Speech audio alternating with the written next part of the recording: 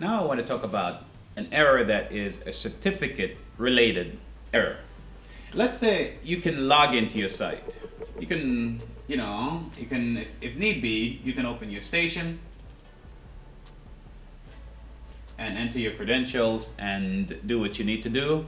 You can even open your platform, or you can even get remotely to your site. However, you get to your site, but you see nothing.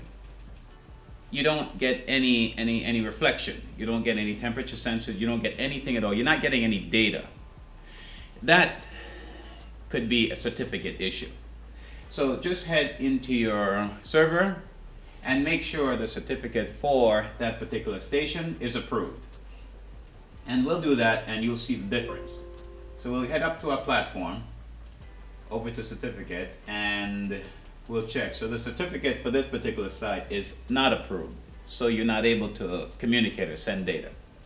So we'll approve it and just give it about a minute or two, and then your data will begin to load.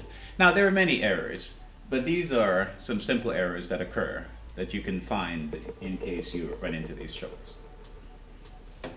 Okay, and there you go. After a few minutes, your data will begin to populate and your system will run.